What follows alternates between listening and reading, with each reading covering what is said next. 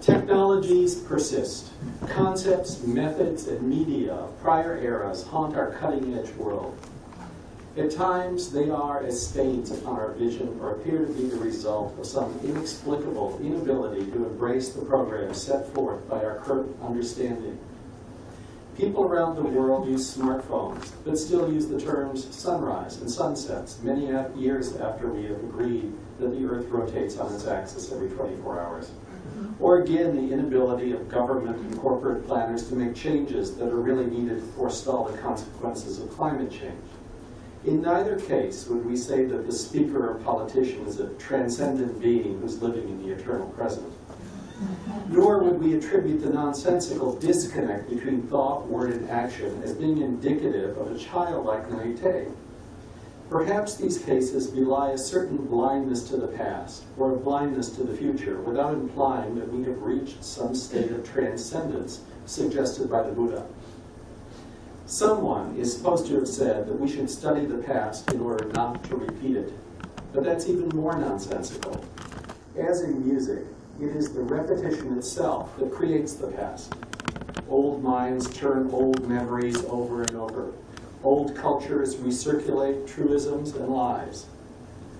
But what is the past to the hapless material object, the technological medium that is its embodiment? We experience the archaeology of our own technological media on a daily basis. Old floppy disks, cables that no longer connect anything, computers whose operating systems are no longer supported. These objects, cut free from both desire and utility, may present occasion for reminiscence. My first video game. Or they may present case histories of the ugliness of industrial design. Or figures of failure along the wayside of progress. But these media are also strata in an archaeology of attention. How we listen, how we look, how we record. And our connections, how we communicate, how we erase and put at a distance our present selves from the dread of being what we were or what we will become. Like the mirror that always casts back at us an image of a younger self, an image that has already died, the objects of our media technologies offer up whimsical, sometimes disturbing pictures of ourselves. Some technologies are incredibly durable. Formats like audio cassette and 16mm movie film, both in material media and in player, are so remarkably robust on a physical level that they can endure decades of neglect and obsolescence and still offer up experiences that, while clouded with a patina of past time, we attend to in the same way that we would our current media. Other media require such a huge support network, social, economic, cultural, and perceptual, that it's truly remarkable that they could endure. The movie theater, for example. Even analog broadcasting, television broadcasting, is gone forever. Its replacement by digital broadcast is only a social stopgap until home watching is completely internet-driven. A sop of familiarity thrown to the aging members of our society. But who can explain AM radio? The medium wave broadcast band between 540 kilohertz and 1.6 megahertz has been around now for 100 years without any change, both in the United States and other parts of the globe. It is rigorously licensed by governments through a series of jealously guarded frequency allocations and quasi-monopolies. It is as full of advertising and propaganda as the most shameless web pages. There is no part of the country where it can't be received. Despite its technological antiquity, radio receivers that can tune in the medium wave are still being produced by the millions and millions every year. Its quality is shoddy, perhaps the acoustic equivalent of YouTube. The very same radio receivers also pick up FM, which is consistently superior in tone. The same oligarchs own both AM and FM stations in every city. One might imagine this format could be pulled up overnight, made obsolete. The bandwidth could be auctioned off to telecom giants. What are the features that keep this curious technological anachronism alive?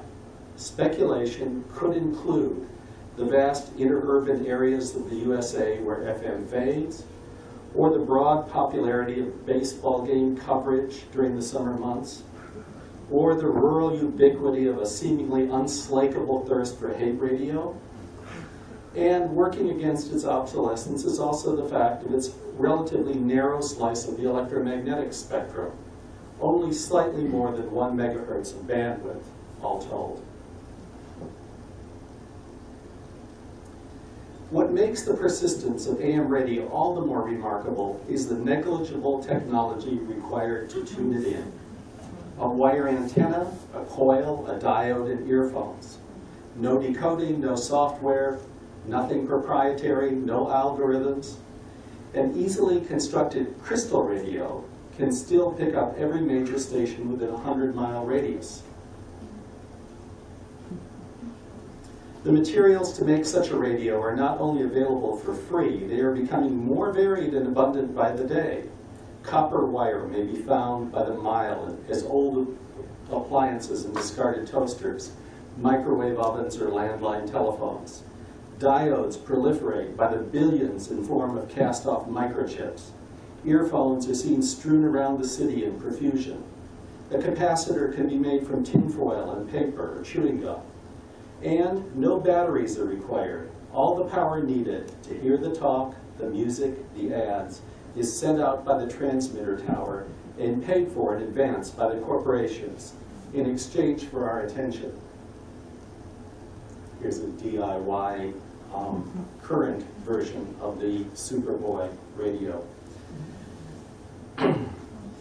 A piece I made in 2004, Foxhole Radios, is a series of such wave-powered tuners, each created in the image of its imagined maker. Arrays of found objects, scraps of discarded material such as empty vodka bottles, chewing gum wrappers, broken light bulbs, and rusty nails were deployed in a whimsical manner to produce these functional radio receivers. The title refers to a World War II era myth that emergency communication devices could be tinkered together in the field by soldiers who found themselves trapped or imprisoned without any real communication equipment. In a sense, they might also be called desert island radios, inasmuch as they imply the possibility of both technology and trade far removed from the organized channels of commerce. Like E.T.'s coat hanger and speak and spell assemblage communicator, the Foxhole radios served to continue a connection to a point of origin that had been lost, and to offer a proof of technology in its absence. This ritualization of activities and materials for the purpose of achieving interaction with an invisible sphere has been called cargo cultism in anthropology, when applied to other cultures. Thus, the Foxhole radio serves both as a ritual link to the spirit of the tribe and an assemblage self-portrait of a stranger constructed with materials in his environment.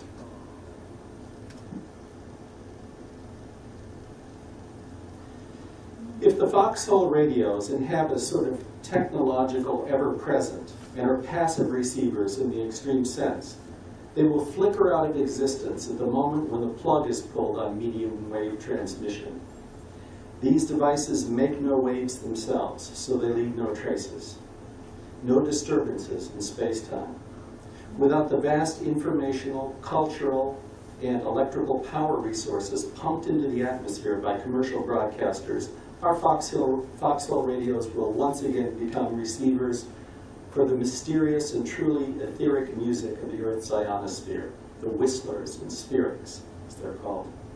By their passivity, they enjoy their happy existence in the moment, unlike the transmitters whose emitted waves expand ever outwards at near light speed.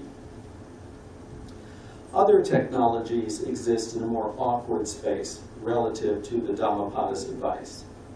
They have never had any existence, any time or place or participation in being, or vanishingly little of it. I tend to think of them as orphan technologies, ones that are functional but never found a place of their own. While they can send or receive, intercommunicate, and reveal, obscurity is their most salient trait. They have neither whiskers nor tail. but if and when they are called into being, they radiate the most peculiar fields.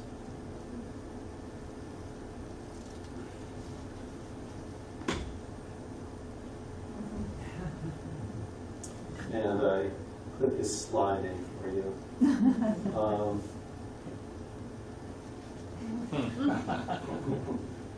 Seems to be our theme tonight. Other works created during my period of fascination with wireless transmission deal with transmission, the act of intruding into the magnetosphere, of spreading noise and commotion about in the form of ether waves. Firebirds, from 2004, examines radio as broadcast, and it engages an odd device, the flame loudspeaker, to play back the sounds of political speech. The flames of Firebirds are a material examination of the collision of voice, meaning, inscription, and collective space as it existed briefly in a historical moment in the mid-1930s, at a time when for the first time the voice of the political leader entered into the private domain of the home and hearth via the medium of radio. For all its power and potential of terror, the course taken by the political leader's voice was no less technological. In the end, only a wave in the air, a scratch in a groove, the trembling of a loudspeaker. Sound, with all its attendant artifacts of recording, transmission, reception, makes this evident. The voices of Firebirds are drawn from original speeches by Joseph Stalin, Benito Mussolini, Franklin Roosevelt, and Adolf Hitler, all from the years 1935 and 1936. The source of the sound is actually a flame, modulated by high-voltage audio fields. These thermophonic devices radiate the speech not only as sound, but also as waves of varying intensity light that can be picked up by photodetectors and as radio waves that can be received by AM radios. The system is almost perfectly efficient, radiating all of the energy applied into a signal detectable by some means or other. The sound, that sound can emerge directly from gaseous space without a solid vibrating element of the loudspeaker has been a phenomenon noted since the earliest days of electronic technology. A number of attempts to introduce this phenomenon into general usage have been studied. All failed. The 1924 Lorenz AG of Berlin marketed a cathodophone, an early form of plasma tweeter. In the 1950s, another was marketed in France, and in 1967, some researchers at United Technologies in Sunnyvale came up with a way of broadcasting sound with oxyacetylene torches. And it turns out that even the path to the Audion, the vacuum tube that created the electronic 20th century, was arrived at by Lee DeForest, starting with a Bunsen burner flame and passing electricity through it. And this is from 1907, Scientific American, his explanation. So an electrically modulated gas flame seeded with ions vibrates the air. I'm going to just show a brief video of it. I hope we're in good time still.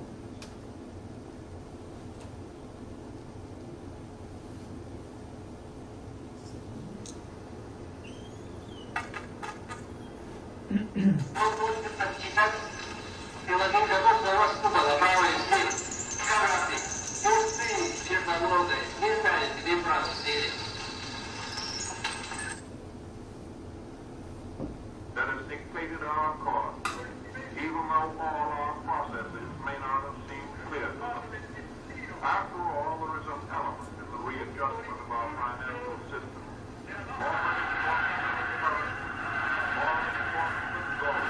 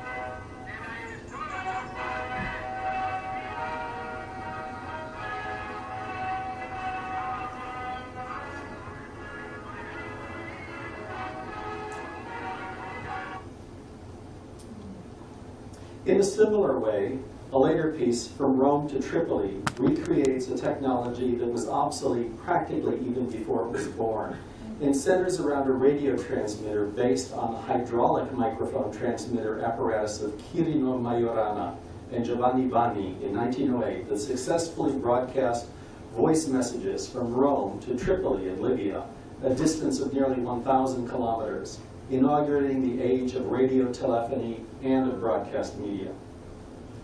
A stream of sulfuric acid, mechanically vibrated by the voice, reproduces the interruptions of the vocal frequency as a series of electrically conductive droplets.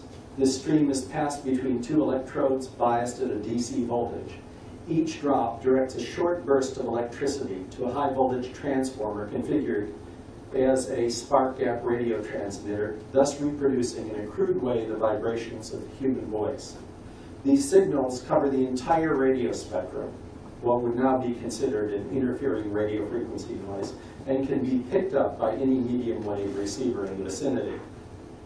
The piece poses questions about the nature of one-way communications, radiophonic, cultural, or military, in particular those between Europe and North Africa, at a time when radio receivers were a rare piece of laboratory apparatus. Who was in Tripoli to receive and verify the transmission? These sound distortions introduced by this crude system call to mind the harsh sounds of Western culture falling on foreign ears. Using a stream of vitriol to create a torrent of noise may serve as a mechanical metaphor for the many manifestations of unwelcome cultural address. An interesting follow-up to this transmission is the military invasion of Libya by Imperial Italian forces in 1911.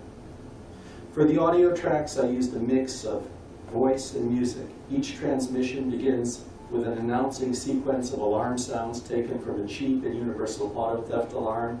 There follow recitations of Italian futurist poetry, Bavarian waltzes, and of course the triumphal march from Aida, Verdi's prescient foray into North Africa, which was by then over 30 years old.